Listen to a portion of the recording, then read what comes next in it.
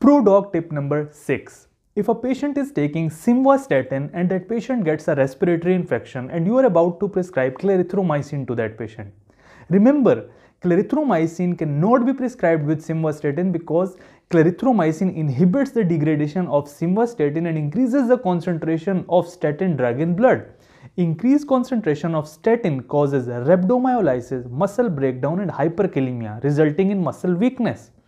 What you can do is that you can stop simvastatin for the period when that patient is taking clarithromycin. If a person is taking atorvastatin, in atorvastatin you do not need to stop it. What you can do is that you can reduce the dose of atorvastatin.